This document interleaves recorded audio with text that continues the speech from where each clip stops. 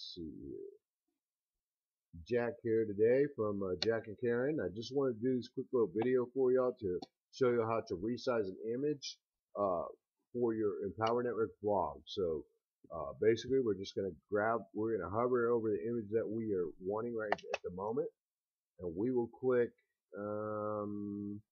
open with paint. So we're going to open it with paint, guys, and then once we open it with paint, as you can see right here on the bottom, it says 1200 by 1200. Well, I'm pretty sure it's supposed to be 260 by 260. So what we're going to do is we're going to click on the home button. We're going to click on Resize, and we're going to go ahead and click over here to Pixels. And then as you can see, it's 1200 by 1200, which is good that it's a square picture, because then that way it'll come out the same on both ones.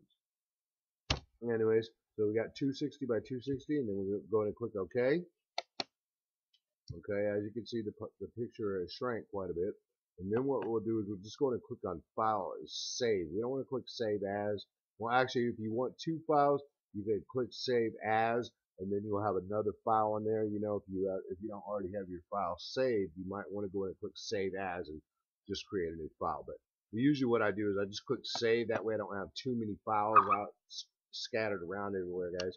And then so anyways, once it's a 260 by 260, as you can see on the bottom right here, see where my arrow is hovering, 260 by 260. So then I'll just click close, and we'll go back to the blog real quick here.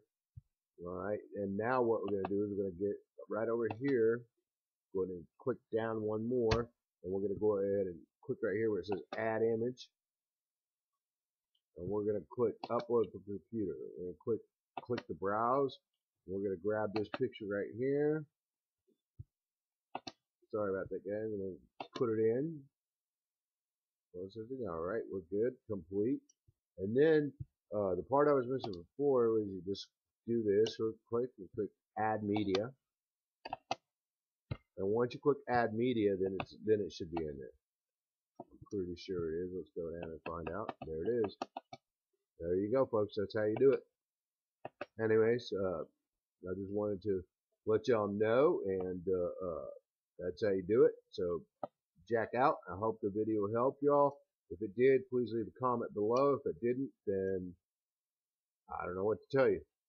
Anyways, that's all I got. Jack out.